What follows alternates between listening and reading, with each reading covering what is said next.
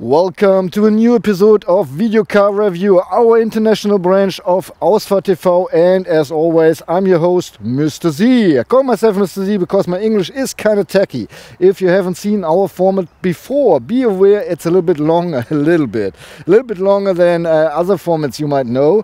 So check out the description text of this very video, because there you find jump markers to the different sections of our video. Our videos are always structured in the very same way, and so you can compare cars section by section, or you say, well, I want to see one chapter today, one chapter tomorrow, and so on. Or worst case, man, this is boring, I just want to skip to the next chapter. Here we go. Besides that, in the description text you find the technical specs of our test car, as well as links to the competitors if we have reviews of them. Well, those of you who know me already, they know I'm a Mercedes-Benz fanboy. I am. I confess, that's just a fact. So, how does a Mercedes fanboy review a 7 Series BMW? Well, I gotta say, even as a Mercedes fanboy, I fell in love with this baby. Just because it drives so nice. I'm not even talking about the luxury items inside. Just the pure driving, this baby just make me fall in love. So, don't worry, it's not like, oh, Mercedes can do this better and Mercedes can do that better, but maybe every once in a while I will do a little comparison to the S-Class. Back in 1977, BMW introduced the 7 Series as a successor of the E3, and back last year in 2015 they introduced the 6th product generation of the 7 Series. That's the model we are driving today. Unfortunately, I wasn't invited to the debut. BMW, and I wasn't invited to the press drive either, and it took a while since we finally got the test car, but I'm happy that we did, because I really enjoy this car. Oh, do we have competitors in the market? Well, you know, I'm very close-minded as a German, so I just see two brands, the Audi A8 and the Mercedes-Benz S-Classe, but you could probably name the Jaguar XJ and the Lexus LS, and I'm not really sure. I bet there are a bunch of competitors on the American market as well, because for Americans this is just a compact size car, right? Alright guys, now all about engines and all about numbers. Listen to me, BMW is offering the 7 Series with several petrol and 2 diesel engines. So starting out with a 730 that comes with 258 horses, then we got the 740 that comes with 326 horses, and it's an inline 6-cylinder. The 750 has a V8 with 450 horses, and there's supposed to become a 760 with a V12 and 610 horses. We got 2 diesel options. There's one with 256 horses and the other one with 320 horses, and they're having a plug-in hybrid version as well. It's a 740E that has the engine of the 730 with 258 horses and an electric engine with 95 horses, and they come with a system power of 326 horses, which is the same like the 740E. Oh, by the way, you know BMW, and if you know and love BMW, you know it's rear-wheel drive always. You know, rear-wheel drive, driving fun, that's BMW, that's what they stand for. But be aware that almost for every engine you have the choice between rear-wheel drive and all-wheel drive, called X-Drive for BMW. Besides that, all the engines comes with the same transmission, or you have the choice between 2 transmissions actually, but they're both automatic transmission with 8 gears. And on we go with numbers. Here's the heart of our test car. That is the 3-liter inline 6-cylinder that has 326 horses. It's good for maximum torque of 450 Newton meters, and you get them in a range between 1,380 and 4,500 RPM. As mentioned before, we have the choice between X-Drive, so all-wheel drive, and rear-wheel drive. Our car is equipped with rear-wheel drive, and you have the choice between a regular 8 8-gear automatic transmission, and the sporty one called Steptronic, and we got the sporty one, the Steptronic 8-gear automatic transmission in here. Now the basic specs to our test car, the BMW 740Li. It accelerates from 0 to 100 kilometers per hour or 0 to 62 miles per hour in 5.6 seconds. But it feels faster. And the top speed is reached at 250 kilometers per hour, which equals 155 miles per hour. But I've been on the Autobahn and I know it even runs 260 kilometers per hour, which equals 162 miles per hour. The gas tank of the 2016 BMW 740Li will take 78 liters or 20.6 US gallons.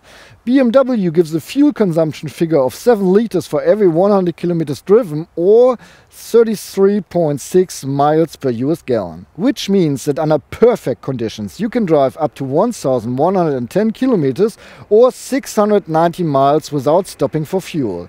CO2 emissions for the 2016 BMW 740Li should be 162 grams per kilometer, according to BMW. The long version of the 7 Series BMW has a length of 5.24 meters or 206 inches with a wheelbase of 3.21 meters or 126 inches. It is 1.48 meters high, so 58 inches, and it is 1.9 meters wide, so 75 inches. From mirror tip to mirror tip, the span is 2.17 meters or 85 inches. For the turning circle, you need at least 12.9 meters or 42.3 feet of free space. The curb weight comes in at 1,825 kilograms or 4,023 pounds. The maximum loaded weight is 2,500 kilograms or 5,512 pounds. In Germany, our test car would cost around about 140,000 euros. Well, since it took BMW so long to provide me this test car, I'm not going into differences between the old 7 Series and the new 7 Series. You have read about this, so this review is just about the normal stuff we do. So, talking about trim levels, there's none. You buy the 7 Series or you don't. You don't have a choice between trim levels, but they offer two packages. One is called Pure Excellence, the other one is called M Sport Package. And you can even combine both the exterior packages. As far as I've seen on my sheet, none of the packages is on our test car here. Alright, so the 7 Series comes by factory settings already with LED headlights. And as an option you get laser high beams, laser baby. So if you're driving faster than 60 kilometers per hour, you can use your high beams with a laser, and they brighten up the darkest night up to 600 meters in front of you.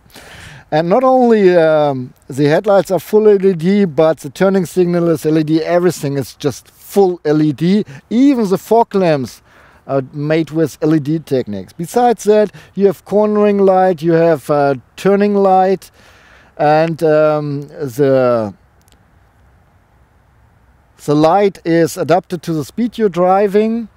And if traffic is coming ahead of you, you can leave your high beams on, because the camera in front and the headlights will arrange the lights this way that the guy in front of you is not being disturbed by your high beams. Well, I'm sorry, I can just go in metrics now, and hello America.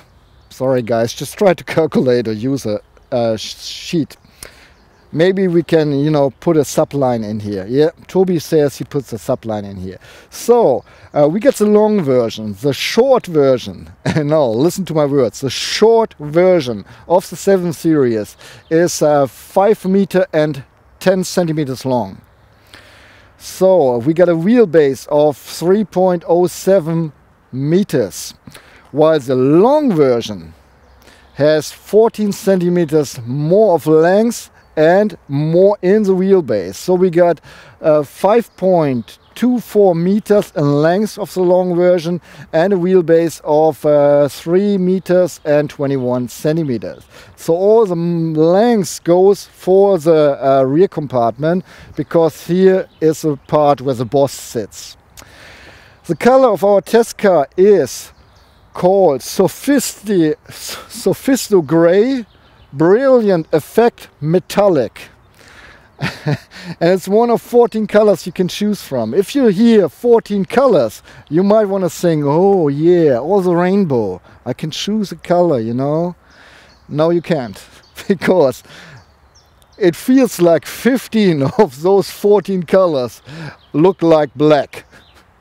They have different shades of gray, I would say even. Never mind. Now it's a business sedan, you know, so you have to have a business color. And you even can choose some bright colors, but you have really a bunch of black in there. Okay, in the basis version, the 7 Series stands on 18-inch alloys. We do have 19-inch on here, but you can upgrade even up to 20-inch alloys. And just because I know it, we got a ground clearance here of 13 centimeters. Well, we were driving to our location here, and Toby was driving behind me, so when he got out of the car, he was like, oh man, this is the most boring BMW from the rear. And I was like, no, wait, I like it. And he said, well, what is this? You know, is this round or is this edgy? I cannot decide, you know, what's it supposed to be? And I just told him, well, it looks elegant, you know, pure elegance. Well, so we have two different opinions here. Doesn't matter. I don't have much to say to the back, except here it stands. We got the 740Li. And you can get rid of this as well. We got the third braking light up in the rear window. And here we got the full LED rear lights in L shape, as we know them from BMW. So if you got LED in the front, of course, we got full LED in the rear as well. And going a little bit farther down, we got two exit pipes. Well, actually, those are sort of fake, but you know, I'm a Mercedes-Benz fanboy, so keep in mind, you know, the GLE, GLC, GL whatever, where they have those fake things here and the exit pipe is somewhere, or it's like this tiny inside. Well, BMW use big blends here, but the exit pipes in the blends are not too tiny as well, so they could have just put the round things there, which I would have appreciated. Alright guys, even so, the boss has to sit in the rear actually. I'm rather the driver. I like to drive. The door in the front is really huge as well, but we got plenty of space, so why should it be small? It opens in an 80-degree angle and shows me the beautiful dorsal panel, which is illuminated, and it's illuminated with the color of the ambient light inside. Whenever I stand here, I'm sort of like, I'm the driver, you know? The driver. Dun dun dun dun dun dun dun dun. No? Okay, more sophisticated. Well, it's really easy to get inside the BMW 7 Series as a driver. You have to lower yourself just a little bit, but there's so much space to get inside the car, it's really easy. And if you're stupid enough to open the door all the way, you have to lean out quite a bit to reach it and close it, but it's really easy. Well, welcome inside. First of all, I want to start the engine real quick, because the steering wheel goes up once you get outside of the car, and it stays up so you have an easy entry while getting in the car. And yeah, I just want it here in my position. So first of all, I always check the materials, and I know this is leather. Yeah, real leather on the dashboard. Then we got a wood application and some high glossy paint, and down here that is artificial leather but still feeling soft touch, and down here starts with leather again. This is leather for sure. It's really soft and sweet. And in the door we got leather on top, wood, some brushed alloy stuff, or just alloy, and here leather again. So it's really nice. The ceiling is covered with Alcantara, and even on the A-pillar we got Alcantara. So you really have to look close to find hard plastics, like here on the steering wheel. But that's it. That's really an upper class business sedan solution, and premium quality inside. So the material is really nice. Wherever you touch, I think it's very nice. And it's a BMW, so I'm happy because the whole center is driver oriented, which I like. I think it's pretty cool. And so the display is facing me, and the whole body down here is facing me. By the way, first time we have a touch screen, so we can really touch. Well, it's at least the first time for me in a BMW where I can use touch controls on the display. I used the jog shuttle anyway because it's closer, you know, while driving. I don't like to fiddle around on the thing, but you know, once you stand, it's pretty neat to be able to touch. And by the way, the 7 Series comes as an option with gestures, so you can use gestures at certain points. Let me go to Spotify. Yeah, so I can. Why is it not working now?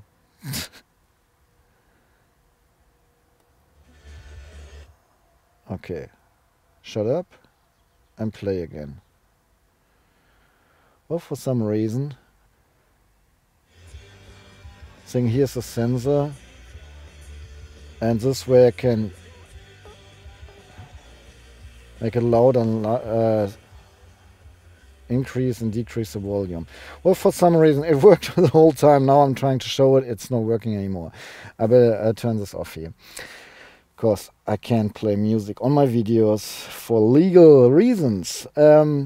Okay, so this part is facing me. We got the touch display here, then one button row for the infotainment system, and down here that's all the air condition. On the left side we got buttons for the light things. We got a multifunctional steering wheel and two sticks on the steering wheel. Everything is good in reach. Concerning the space we have here, first of all, the seats. Between the seats we have more than my skater welcome greeting here. So it's really, you have a lot of space between the seats. And so this is my kingdom, sort of, and this is his or hers or whatever. And you really have a lot of space. Even so, the windscreen is pretty close to me, to the steering wheel, so we don't have this, you know, spacious front here. It's still okay, you know, because this car is so big. You don't get the feeling that anything is tight. Besides that, we have the swing here that makes the car look even bigger. I like it. Yeah, I really do. Okay. And headspace, by the way. I can put a fist between my head and the ceiling. Besides that, the seat is lowered to the very lowest position, as I always said. So far, so good. Ergonomy, check. Material, check. Space, check. Then we go on with the seat belt. And surprise, surprise, you cannot adjust the height of the seat belts on your shoulder for whatever reason. But the length of the seat belt is quite impressive. If this would be a tiny car, I would probably be here outside the window already. And beige, the color is beige like the interior. Then I'm sitting on comfort seats, and it's not only their name, they're comfortable as well. Everything is electrically, so I can adjust the height of the headrest. Besides that, the headrest has little wings, you know, that's a normal thing, and I can pull them out to have a little bit more head support. So, you know, my head's not shaking around while, you know, cornering and all that. Right now, this is fine.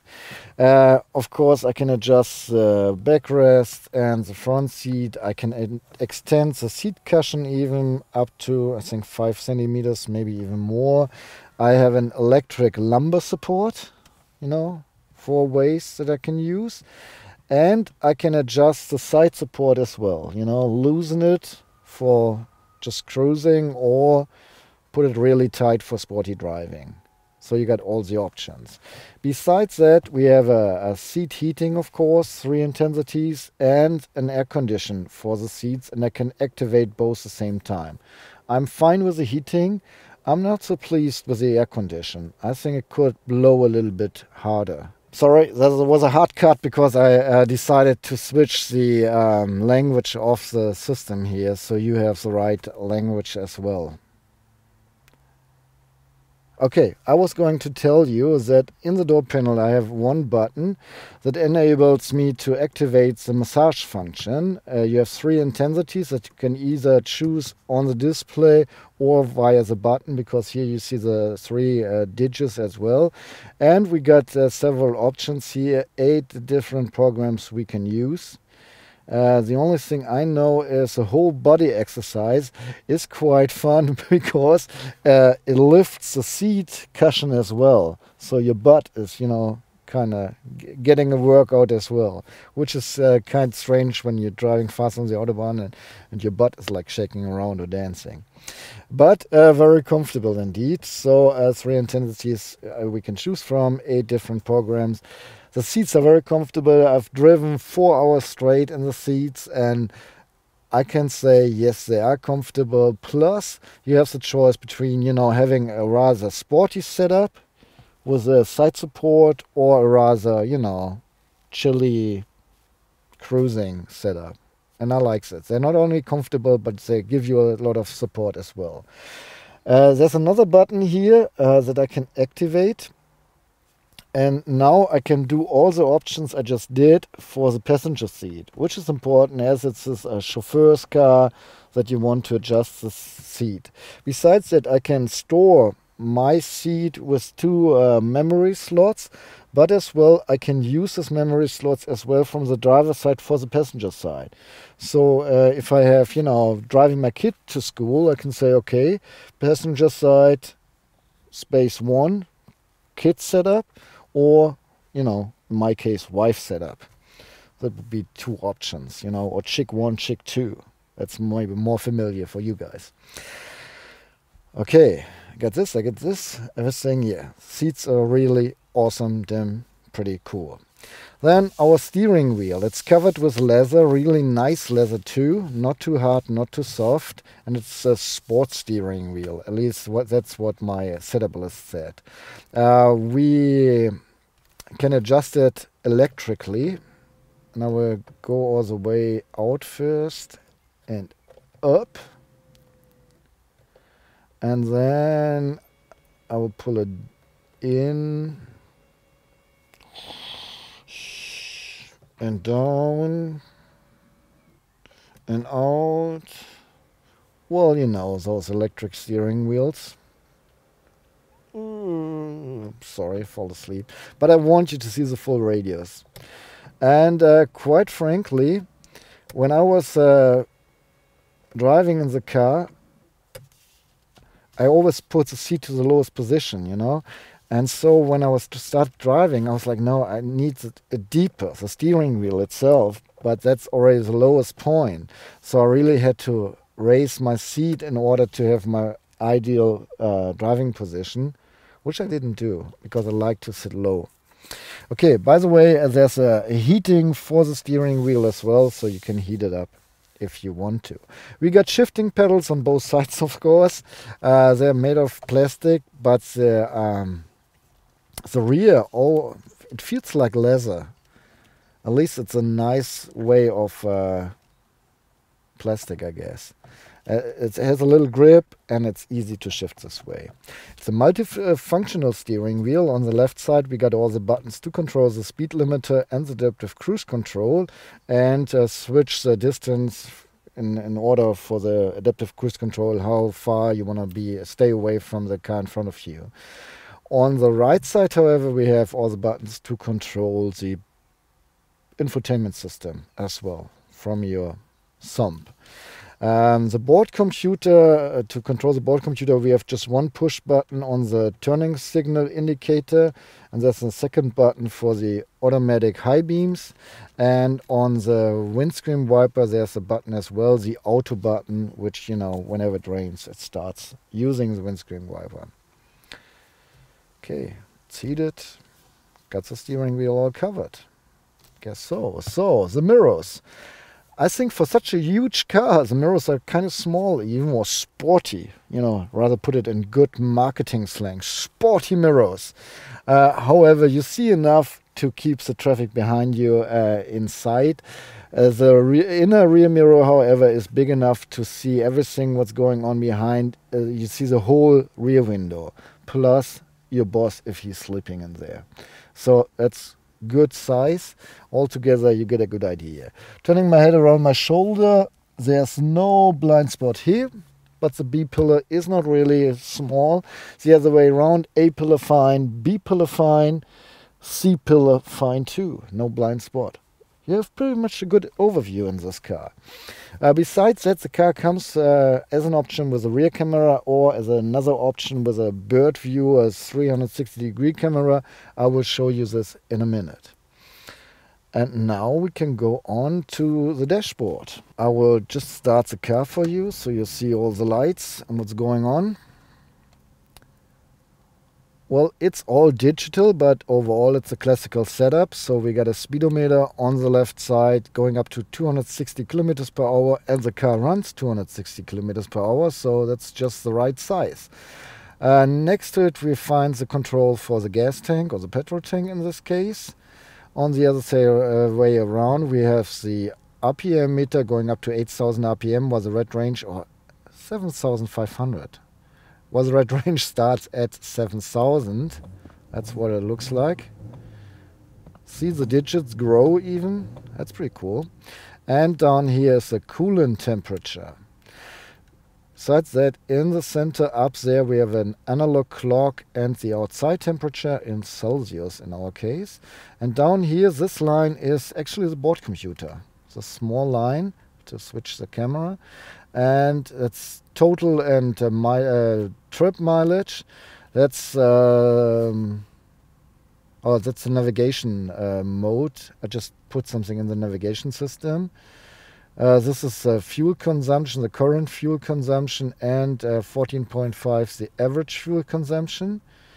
That's the average speed and the average fuel consumption, and you get an idea. I've driven 1,300 kilometers and I have an average speed of almost 100 kilometers per hour. That makes sense that I have a high fuel consumption of 14.5 liters now. Well, actually I had 14.4, but I'm standing here for quite a while. Or you can just disable it all the way. In the center you see stuff like, you know, what's ever going on with the assist systems. Besides that, down here next to the gear shifting thing, I have the driving programs, Eco Pro, Comfort and Sport and Adaptive. So once I put the car in Eco Pro, the whole setup changed. It's getting blue, you know. The ref meter gets another setup, but the information pretty much stays the same. Comparison Sport again, and no, Comfort again, and here's Sport. Sport, we have a big digit for the digital speed and the driving program for the other one. So once I put the car in manual, you know, I can see this, and driving is the same way, Sport and so on. Alright, so far so good. Did I get everything? Adaptive is just giving us same way. Down here you see adaptive then. Okay, it's predictive adjustment of vehicle settings, blah blah blah. If I put the car in reverse, I do see the 360-degree camera on the one side and the rear camera on the other side. And now, with a touch screen, I can really, you know, choose the different cameras here easily, which I like. I think it's pretty cool, and I like the animation. Look at this, this flight, oops, this flight mode. Whoa, whoa. I think it's pretty awesome. It's not that you need it all the time, but every once in a while it should be really handy once you park your car and all that. So I think that's pretty much awesome. And while I'm showing you the display anyway, I can hop through all the different stuff real quick. So this is the infotainment system. I can choose between, you know, DAB, FM, AM. My phone is hooked up. I got Spotify, and plus I'm really quickly jumping into another app. So this is my Amazon app. Got recognized here. Why is it not working? In English it did. Well, see, on my phone now, Amazon is activated.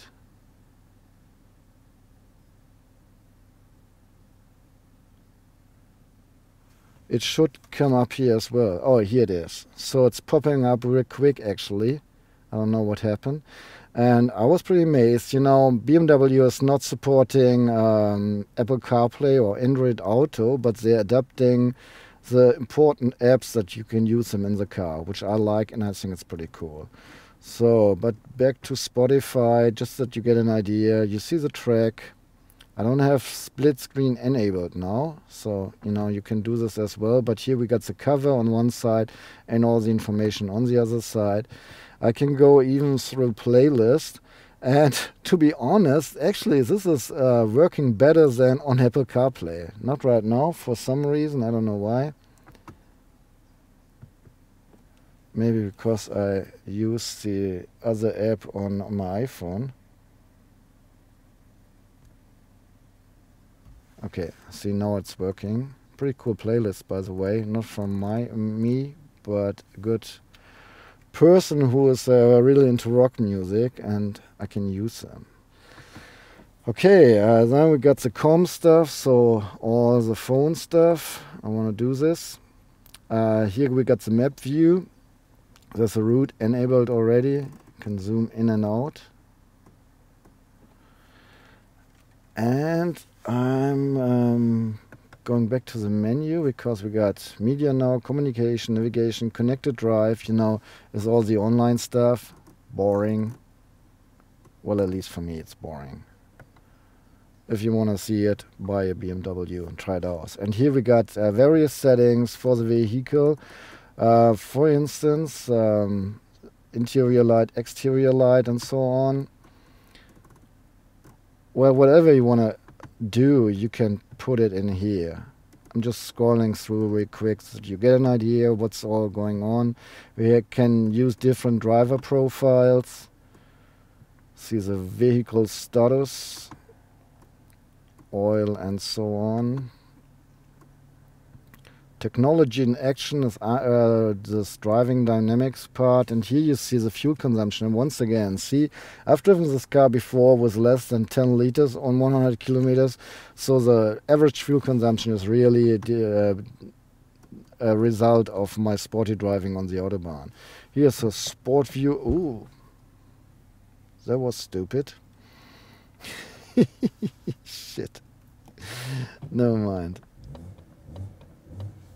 Okay, you see the gauges run for sporty view, and what else do we have? Driving information. Oh well, you know, trip computer,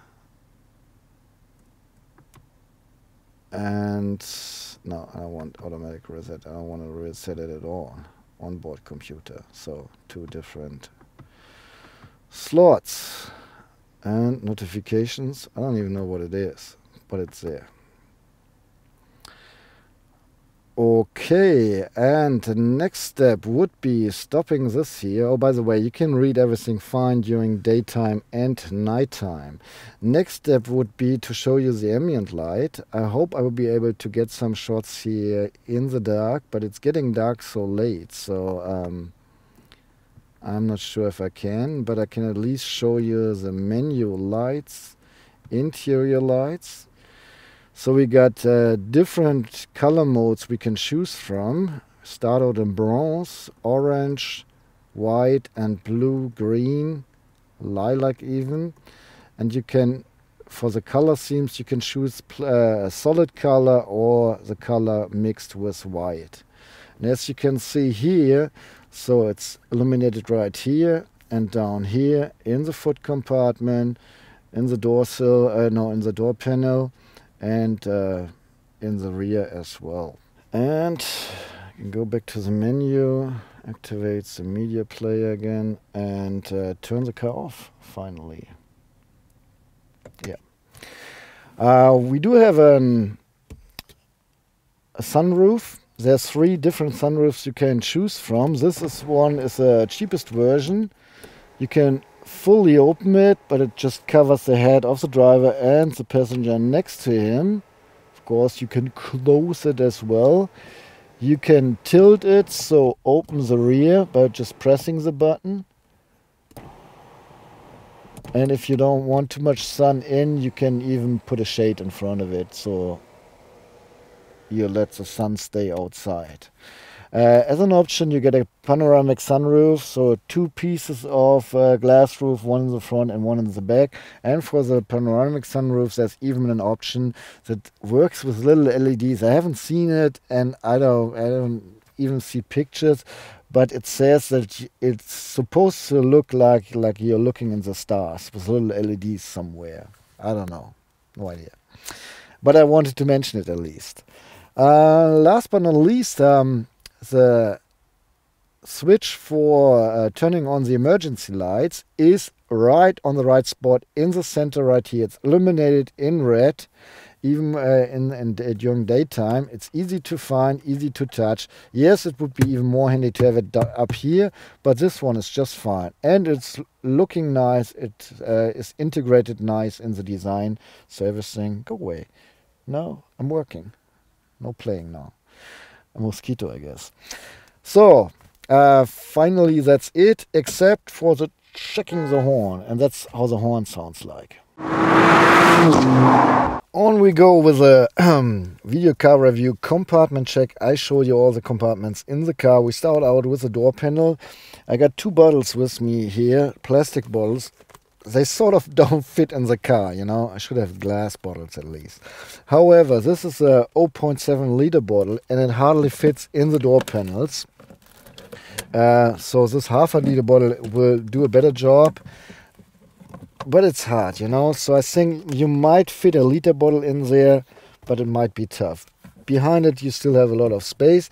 Then we have this grip that you can use as a little compartment as well. On the left, next to the steering wheel, we have another compartment covered with clothes inside. I don't really know what you want to put in there, but there is a compartment at least. Nothing here. The next compartment is down here. You can slide it. And open it this way. In front, we have a little compartment with a USB port. Behind that, 2 cup holders. This bottle again does not fit in here, whatever I do, but the half a liter bottle fits perfectly. We got spacers, 3 spacers here around it, so it's not even shaking around. In the center or between the 2 cup holders, we got a 12-volt outlet. And push it once, it slides half the way, and push it again, and it closes. Then the armrest, you can open it 2 wings. Here's another smaller compartment, another USB port, and another 12-volt outlet. Yeah, and some space for some other stuff. Period. In the gloves compartment, there's not too much space, to be honest. It's illuminated, yes, but not very much space. And there's a little block. And once you push it, it opens, and you see 2 little bottles. That is the I don't even know how it's what the name is. Well, you have a push button here, and you can push it. 3 intensities. Fragrance.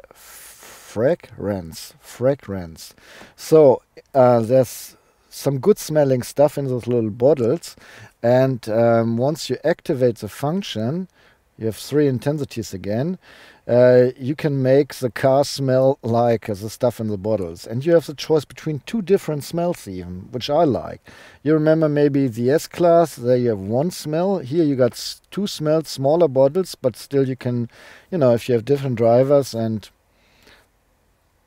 your chick likes one smell, you like the other smell, then you can even switch between the two smells. I think it's pretty neat. Not that you need it, but it does smell good and you smell it. So it's not just a marketing joke. You really smell it. I like it kind of. Yes, I do. Okay.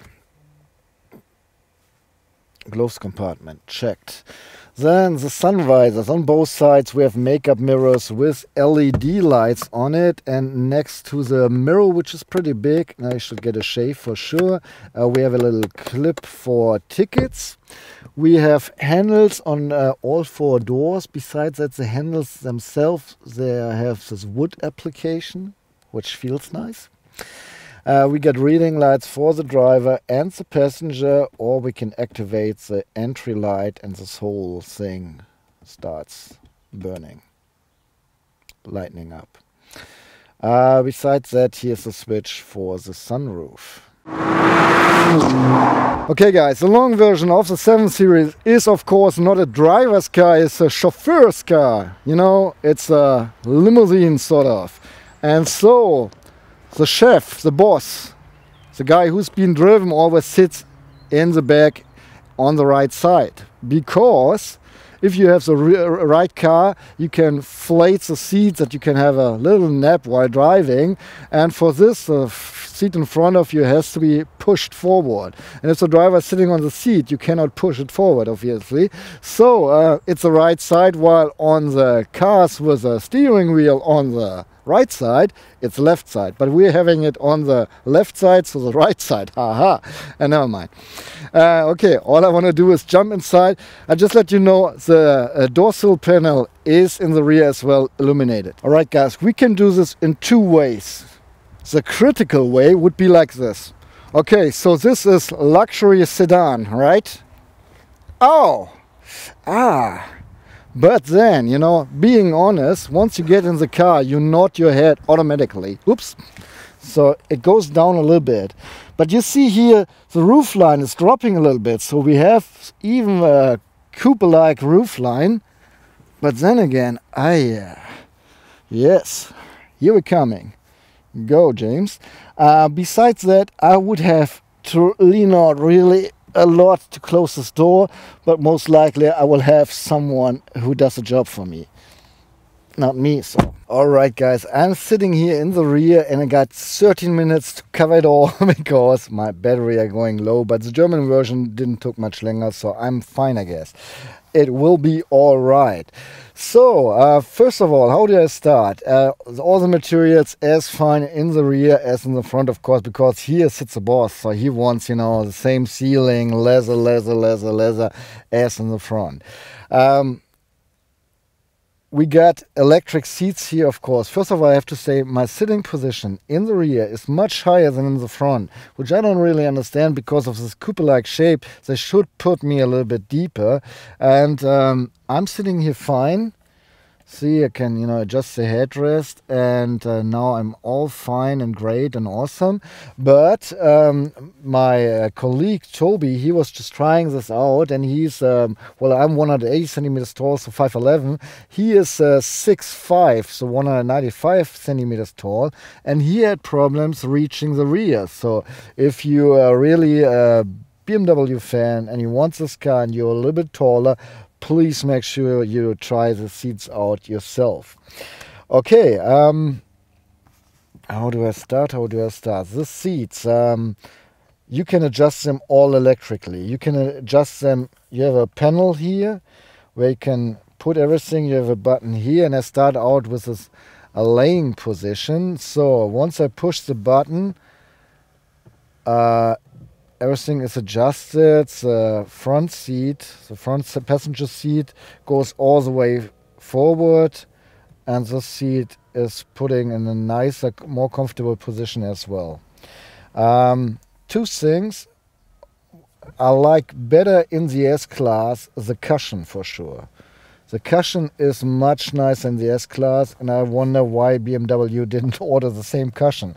Because in the S-Class it's like you lay back your head and it's like, ah, yes. And here in the BMW it's rather like, oh yeah, that's nice. Okay, my seat is all fixed up so I can put my legs up. And now I sit here all comfortable. Oh, what I like more in the BMW is once the seat is flipped all the way around in the front, as a driver you can still use the right mirror. While in the S-Class I remember having problems this way.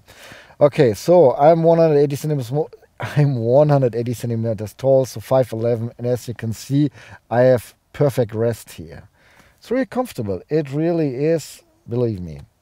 Now I can put on my massage program, and I tell you it's the same, it's pretty much the same programs that you have in the front, like the driver head, and even 3 intensities as well.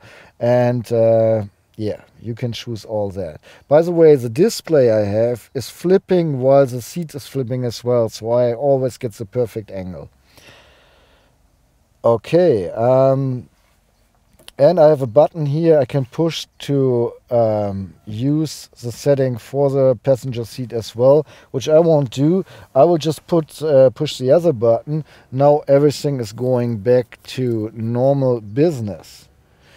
And while I do this, I can tell you that same in the front, we got air condition. Here in the rear, of course, we have a 4-zone climate control, so every passenger has its own climate if he wants to.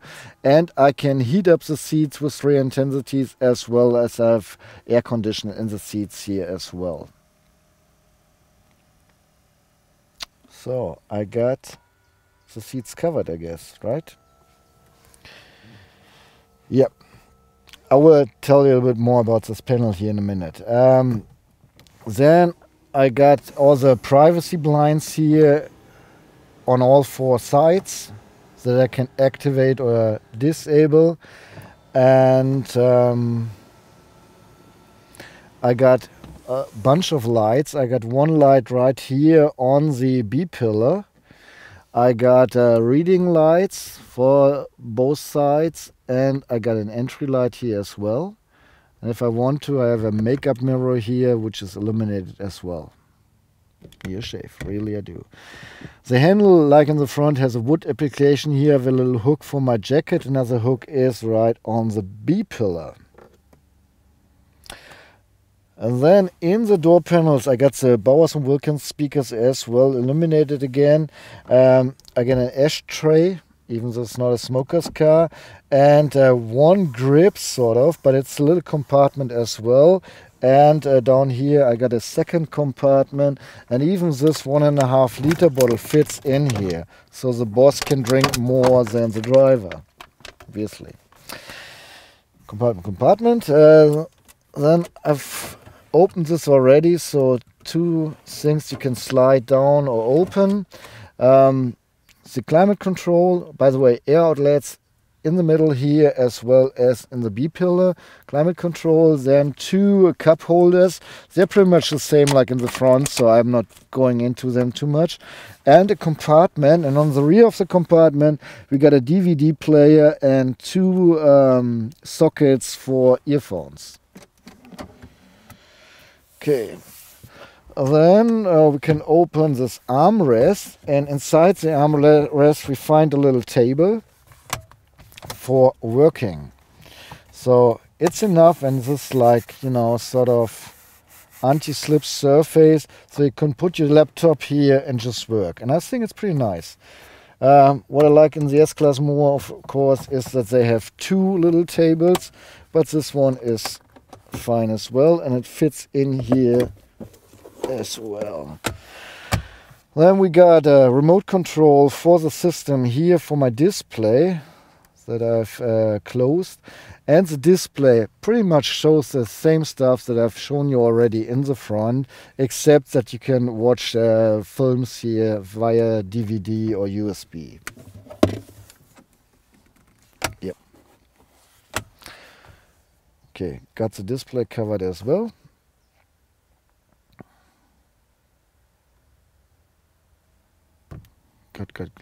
this. Then I can tell you for the kids, first of all, we got a safety belt here that we should use as a passenger, of course.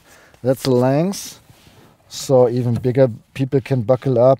And I think you shouldn't have problems with baby shelves and child seats. And the rear of the long version with the waist. The locks of the safety belts are stiff, so kids can buckle up themselves. And here behind the zippers we find the connection for the Isofix hooks. Oh, I forgot this one. Here we got another compartment. That's not really big. And actually you should use this, or it's meant to be for the fridge. So you can install a fridge as well. But the fridge will take parts of the trunk, of course. So let me quickly show you the touchpad here. First of all, we can release it. And then you can use it in your hand, but I will just leave it inside. It's making noises, so it's really hooked inside. And here we got all the settings we can have. So we can use the ambient light here in here as well. I always need to use the home button. The sun protection, I can, use it even here and open and close it this way. The whole seat setup is in here as well. So if you want to use the massage functions, for instance, you can choose this and change the program. Then climate control, whatever you want, you can use it here. Media radio, it's not activated right now because it's off. The driving informations, oops, come on, I didn't want the driving settings, that might be nice. And here we can go to other apps, and it's giving us a warning. So it's a normal Android thing. Turn it off and it gets charged as well. And just that you see the display, because you cannot see it really from another point, it's pretty much the same like in the front. Alright, comfortable, fine, but now let's drive. Or before that, we'll take a look at the trunk. Alright guys, before we take a look at the trunk, which is not so important for 7 Series buyers, I guess, but anyhow, gotta have something to say. We want to check out the key, and the key is pretty cool. It's not only big, I mean, look at this big key. It has one disadvantage, at least for me, well actually two. First of all, it's pretty heavy. It's like, hey Jan, where are you going? Oh, just going to my Beamer. And the other way around, it doesn't have a thing where I can put it on my keychain, and I have this, beautiful keychain. Doesn't fit. However, it is pretty awesome. The rear is boring as hell, but the front is pretty cool because it looks all black, but it's not, believe me. First of all, let's check out the buttons. Open the trunk, lock the car is a BMW badge, and unlock it, and this is like a favorite key, I guess. If I push lock, ooh, look at this, it's magic, It says it's lock, and now I can swipe. And no, I don't want this. Well, I could have, put it in English as well, but why? I'm just kidding. I'm sorry, guys. So first screen is it shows me the car is locked and the windows are all closed. Second screen is car's okay. Good. Are you okay? Yes, I'm okay. And the lights are off. Then we got a reach of 204 kilometers with the petrol in the tank. And this is all about the air condition. So I can say on Sunday at 7 o'clock will be my next departure. So please make the car all nice. Well, another disadvantage, up here you see the battery status, and I think you have to charge it via USB, but maybe it's even wireless charging. I'm not sure yet. We'll check this out. Besides that, there's an option that you can remotely park your car, which you can do with the key as well, but it's not a feature that we have in our car. But anyhow, I like it. It's pretty cool. So I could use the key to open the trunk, but that would be way too easy, right? I could use a button in the front as well as a button right here. But I will do some belly dancing here. Woo! Damn, I hate when this happens, you know? Well, there's a sensor somewhere down here. Oh yeah, finally. I got the key in my pocket, there's a sensor, I'm swiping with my foot and the trunk opens. And here we got a storage volume of 515 liters, which equals 18 cubic feet. And now I would say fast forward while I'm unpacking. Stop! Well, first of all, this is our mighty tripod case. You might know it from several reviews. And the neat thing about it, it's not only fitting this way in the trunk, but as well this way. So we know already this trunk is huge and I like it. Actually, I could buy a 7 Series, you know, because all my equipment fits in there. Come on, stand still. And this is how the empty trunk looks like. On the left side we got a little compartment, and here's the first aid kit, the tire fit and some tools even.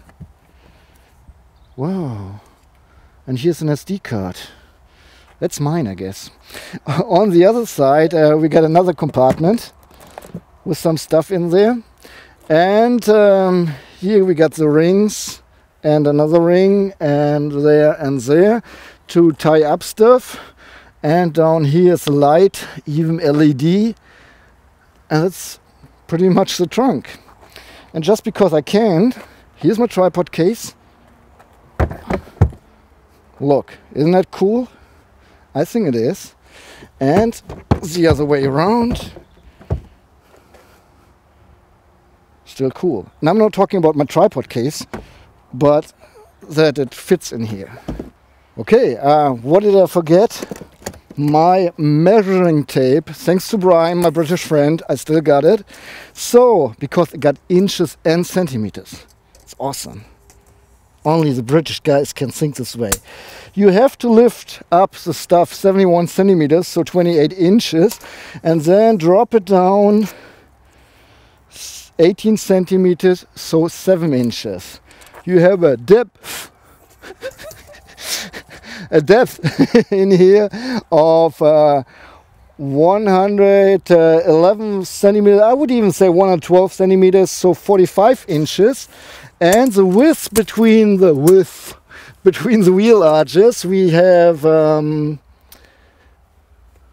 me see, what's that, 79 centimeters, so 31 inches. But the width between or behind the wheel arches, we even have 140 centimeters, which equals 55 inches. And the height, last but not least, at least here at the front, it's 53 centimeters, so almost 21 inches. What I forgot to tell you, the warning triangle is sitting right here, which is important because once the trunk is loaded, you still have it in reach. All right, guys, are you ready? Whoa! Whoa! Nah! Ha! You can load up to 675 kilograms in the long version of our BMW, which equals 1,488 pounds, of which you can load up to 100 kilograms or 220 pounds on the roof. Picture this. A 7er Bimmer with something on the roof. Okay, you got it? Okay, hold this picture, because now we're talking about the hook. You can pull trailers up to a weight of 2.3 tons if they have their own braking system, otherwise you're limited to 700 kilograms.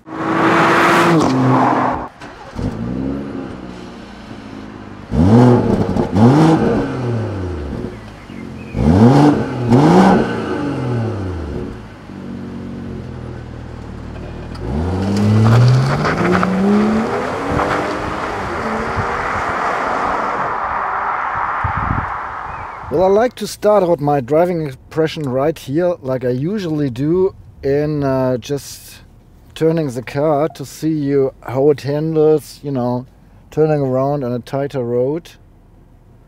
I'm already on the green here, I guess.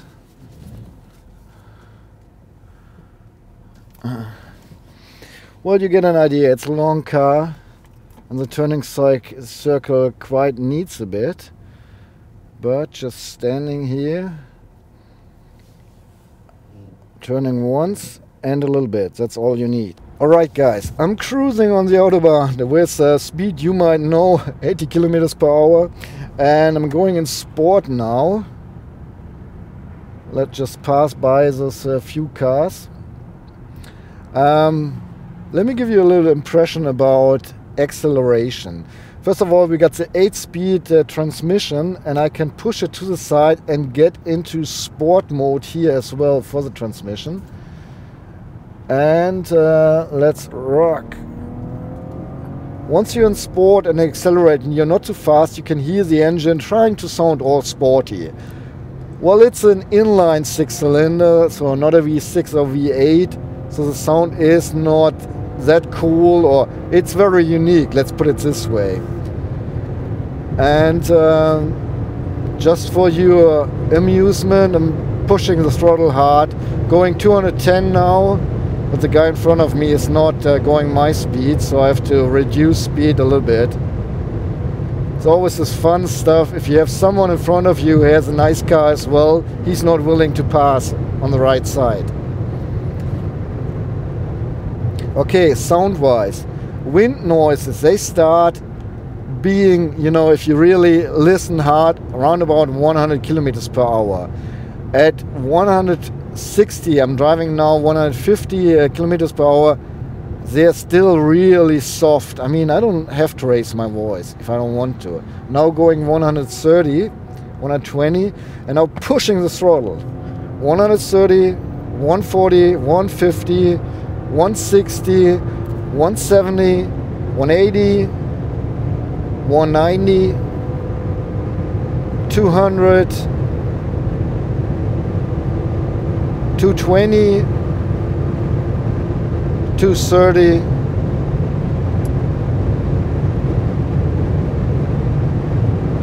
240, 250. Ooh, okay, he's passing. So 240,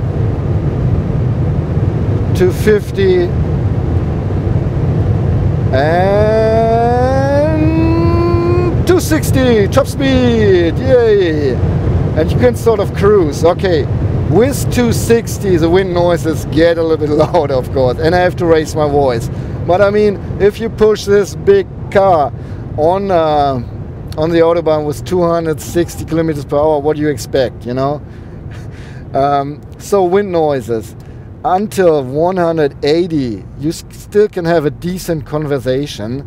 And even if you go 260 and you turn on the speakers and listen to some music, you hardly hear the wind noises. So that's really nice, and it's so comfortable. But I was going to start with the transmission. So push it to the left, you get in sport. Using the shifting pedals, you get in manual. And as you can see, that's not fake. I mean, even if I'm standing right now, it shifts really fast. Otherwise, you can use the shift stick to shift up and down like in a sequential gearbox. And yeah. Well, if you're in sport or go in a sporty way, you have different, well, you feel how it shifts, but then you want it, right? But even then, it's really decent. Well, once you drive in comfort, you hardly notice the car shifting. That's what you want from an automatic transmission, not really feeling the shifting ways. But I will put it in sport as well, will I? Was I going to tell you something about sport and go on the Autobahn again? What for? Because I can. And I'm German and I can show you. That's the only reason why I'm going on the Autobahn. So sport mode again. By the way, in sport mode you get a little bit different suspension setup. The steering gets more direct.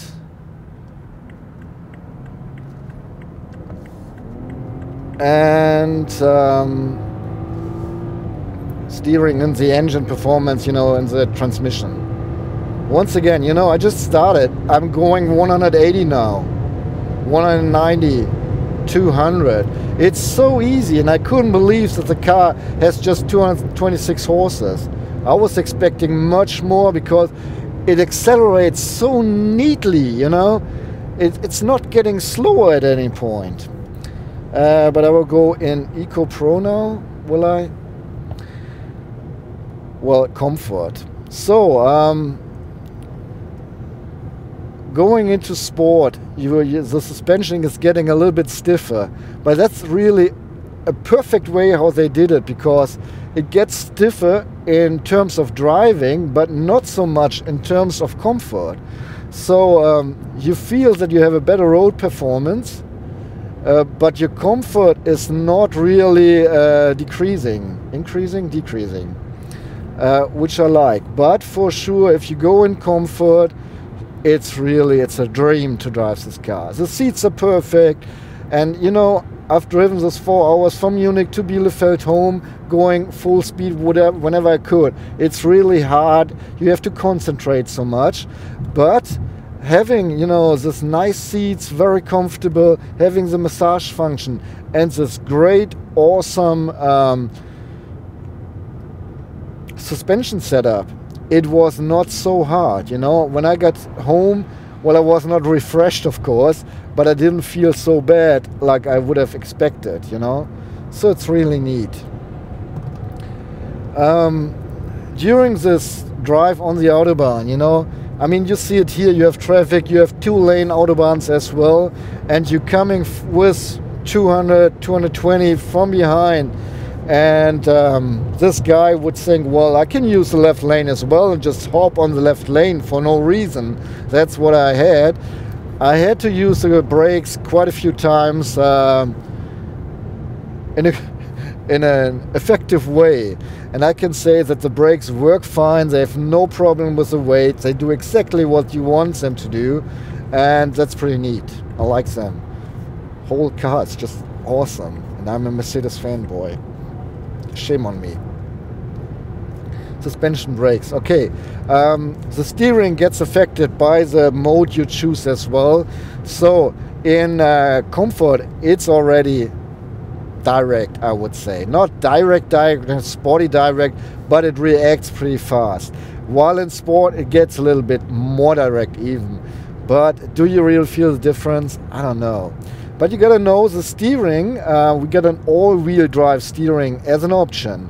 So with slower speeds, the tires in the rear, they steer in your direction, you know, making the circle round sort of, in order to making the turning circle smaller, while with higher speeds or with high speeds on the Autobahn, they go in the different direction to support your steering here. Makes sense. And well, since you can't disable it, at least I don't know how to disable it, I cannot tell you the difference. The turning circle is kind of huge, you know, and especially inside the city you have to maneuver a little bit more than with smaller cars, of course. But driving on the Autobahn and the country roads, everything's just fine. Steering is perfect, it's good. Like it. Did I say I like it again? We have to cut all the I like it's out. I'm sitting in a BMW. Okay, we got the steering, we got the suspension, we got the brakes, we got the shifting, and we got the acceleration, right? The power. So everything's covered, I guess. Let me just add some few words about the assist systems we have in here. So we got a blind spot warner, of course. We got an adaptive cruise control. So even if you put a certain speed in here and the guy in front of you is driving slower, it keeps a distance and adapting his speed sort of. We got a lane keeping support, which is not working right now. Great that I mentioned it. Oh, because I didn't have this baby on, right? Well, we will have to wait. We got the Bowers & Wilkins premium sound system in here. Wow, I was so excited to hear this, because in the Volvo, Bowers & Wilkins is supplying the premium sound system as well, which I liked already a lot. And I heard the new Boommaster system in the new E-Class, which was my overall favorite, all-time favorite. So I was really curious. I used to work for Bowers & Wilkins. I still love them. I like them. They're doing a good job with their regular speakers. And I was pretty interested how the car system here in the 7 Series is. And I was, to be quite honest, I was a little bit disappointed. Those are not bad speakers, don't get me wrong. Sound system is good, works fine, everything is cool. But it's by far not as good as the one in the E-Class, by far. And I would even say I would prefer the one from the Volvo. Okay, now we're going, we're going too fast.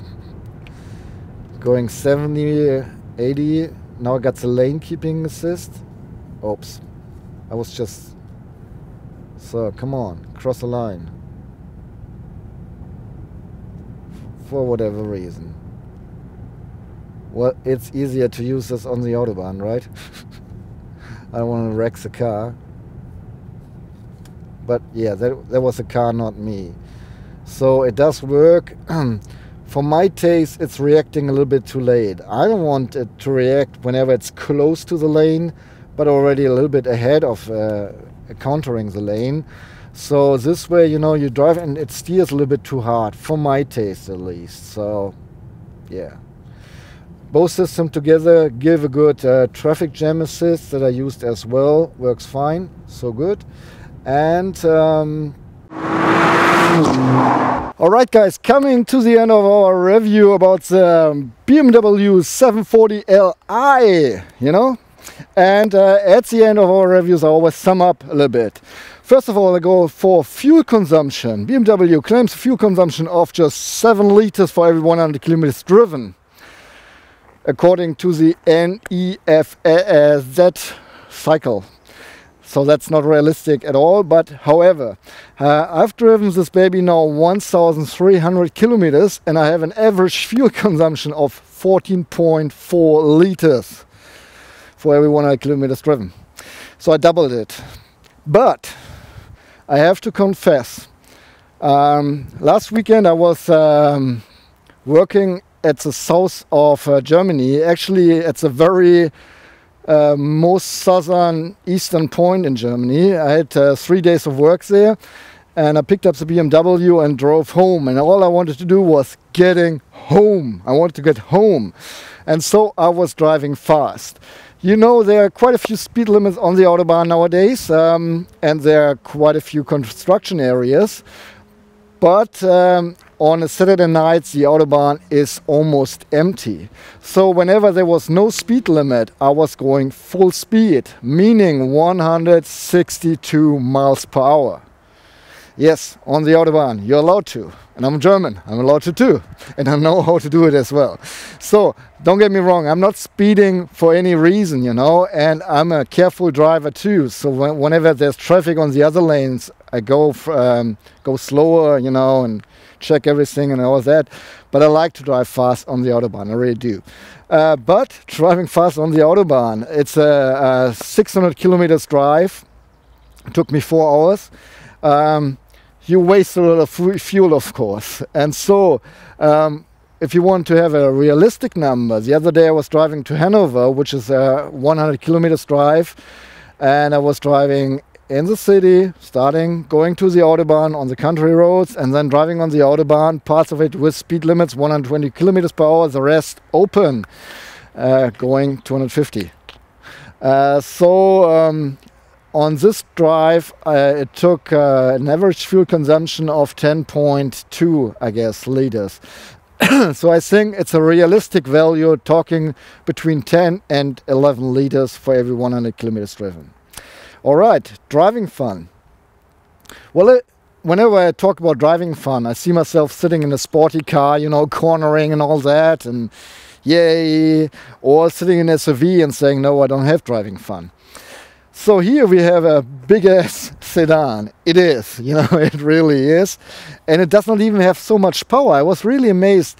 I'm not really checking the specs before I prepare my moderation. So I don't really care how much horsepower I do have, you know, I really don't. Except it's a special car, then I Obviously no, but here, you know, 740, how much does it have? 400 horses? I don't know, you know. So when I looked up the spec and it says 300, what is it? 326, thanks Toby, horses, I was like, no way, it got more, you know, such a sporty car, because I had so much fun driving this car every day, really, on the Autobahn. It's such a blast. You sit in a very comfortable car, you can still drive very fast, and this way even kind of sporty. And well, I have to confess, I haven't been on country roads too much with the car, but I enjoyed really every drive, and so I say, driving fun, hell yes, it is fun to drive this car, really, it's awesome. Driving comfort, not only sitting in the rear, which I did as well for 2 hours, but especially in the front, it's a very comfortable ride. The seats are awesome, the suspension is awesome. The noise level in the car is awesome. It's so comfortable, you can hardly stand it, you know. But it really is a very, very comfortable car. Both thumbs up. Usage as a daily driver. Oh well, you know. You in America would say, yes, this compact car does well in our cities, you know. Me as a German, I say, well, it's a big ass car, you know, so it's hard to handle in the city. Not hard, but it is a big car, you know. The turning circle is big. You need to, you know, maneuver back and forwards all the time if you want to go wherever. So it's not handy in the city, at least. But you have a good trunk, good size. You have space for 4 grown-ups, plenty of space for 4 grown-ups. So I say yes, use it as a daily driver if you can afford it. Okay. And for you guys in America, both thumbs up. Small car, lots of space, very comfortable, good daily driver. All right, that's it. That's it from my side. If you enjoyed the review, please give me a thumb up, because that motivates me. If you want to do me something good, share my clips on your social networks like Twitter, Facebook, Google+, or put it in your personal private playlist on YouTube. If you haven't done before, please tell your friends, your colleagues about us. Our international channel is still a little bit, you know, doing weak so far, and I need your support. I need you. I ask not what you can do for whatever. And besides that, if you want to send me money, obviously I need it, you can use services Patreon or Tippy to send us a little money, like $1 or $2 every month via the services. Besides that, if you have any questions, please put them below in the comments. I'm a little bit slow with comments right now, but at least I'm reading every comment. So if you want to let me know something, or if you have any questions, or if I did something wrong, please feel free, you know. That's the comment fields are for. Besides that, it's time to go. So I'm saying so long. See you next time. The 3-liter inline 6-cylinder, that comes with a capacity of 3 liters and oder habe ich das gesagt? Habe ich schon? Scheiße. I'm not going into pricing. I'm never going into pricing. Machen wir nochmal. Scheiße, ey, es läuft heute alles. That's the key of the 7 Series BMW, and it is quite special.